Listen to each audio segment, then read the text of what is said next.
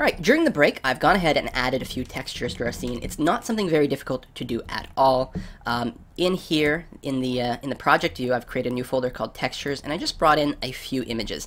These images are from the fantastic site cgtextures.com, and it has a lot of textures available for free, and you can distribute them with your game. However, you can't redistribute the textures as is, and so in the example files for this game, I won't be able to actually include these texture files, but finding them on the site yourself is very easy to do, and applying them to the game is very simple.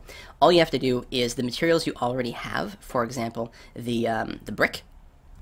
This is the same material I had before, except over here I've clicked the select button to choose a texture, and I chose the brick texture and applied it thusly. If we zoom in over on the right, you can see that the brick texture actually has quite a bit going on in here, and it's a shame that it really doesn't show up all that well over here. I suspect for this sort of 2D game, hand-drawn brick textures would actually go a lot better than the sort of photograph of a brick that I'm using. I've also obviously taken the top row of bricks here and just offset them by sliding them over one unit to the left, just to make them look a little bit more brick-like.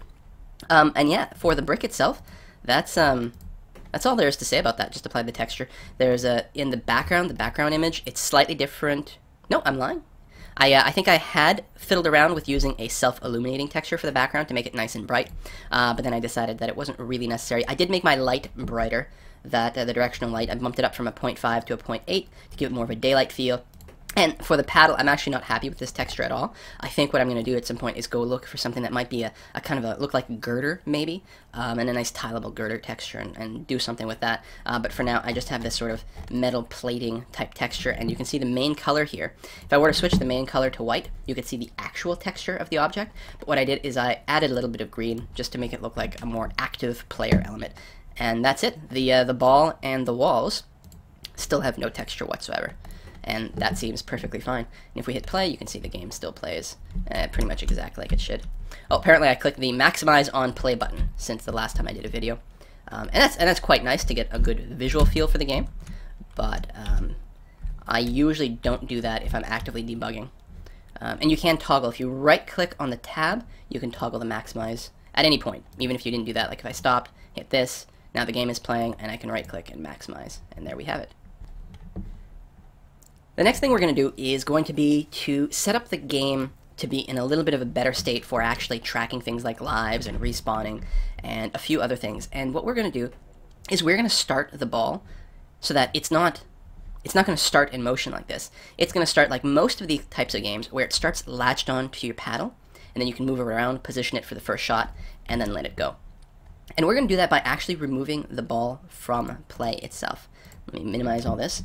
So right now the ball is simply an object instance in our hierarchy.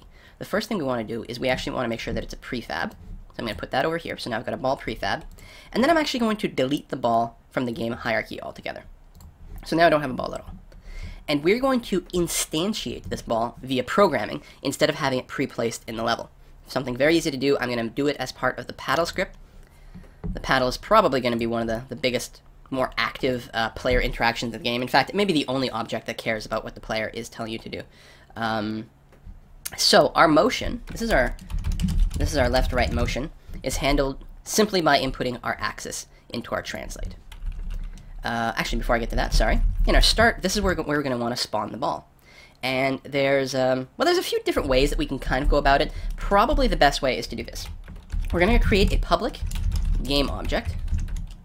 And we have to spell it correctly. I guess I could use tab completion. And I'm going to call this ball prefab, like so.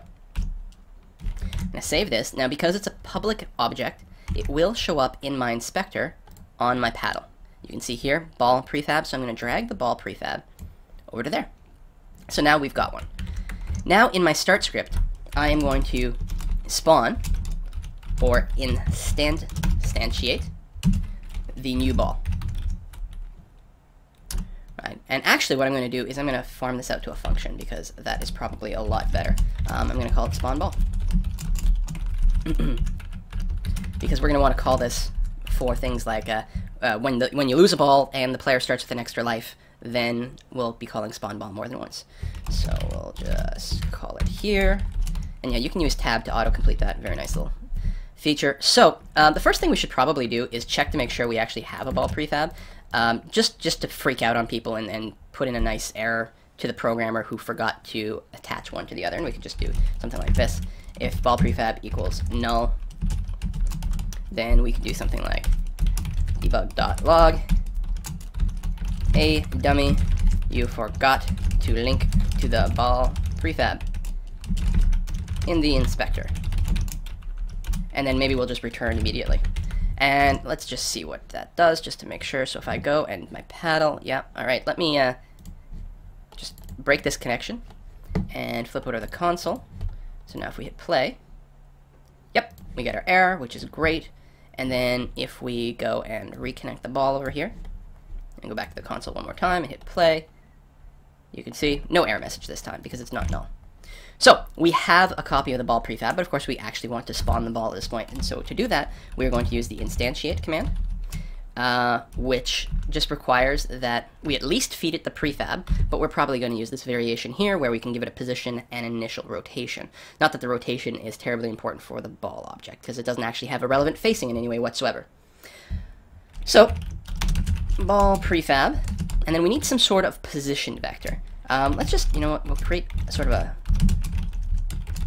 couple of placeholders here. These are going to be variables. We're going to instantiate vector3 ball position is equal to something, and quaternion, which is the type of object that holds rotation information. Quaternion math is a little bit complex for my ability, but it is what you need to properly track rotations, and once you get used to working with such an odd word, you're going to be perfectly fine. Ball rotation equals, and you know what, this one we know for a fact, we're just going to feed it some sort of dummy rotation. Oh, it doesn't have, oh yeah, just an identity rotation is going to be perfectly fine. But the ball position is going to be what? Well, really, we want it to start at our own position, so that would be, this is our paddles transform dot position. So we want it to be centered on us, except we want it to be slightly higher.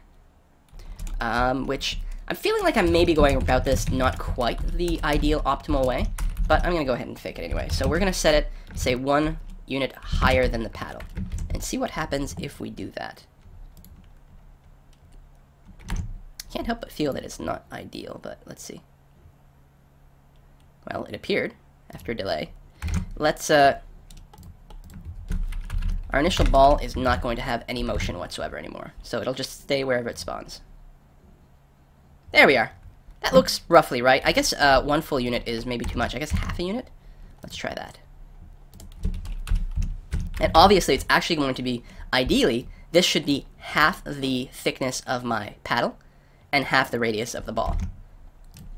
But we're going to eyeball it, and it's going to be fine. It's actually too little. So we'll just stick it at 0.75 and call that good. All right. So now we have the ball that shows up in place, which is great, but of course it needs to do 2 more things. One, we need the ball to come with us, and the other thing is we need to be able to launch the ball. Let's deal with the second problem first. We want to be able to launch the ball. We're going to do that in the update, and we're simply going to do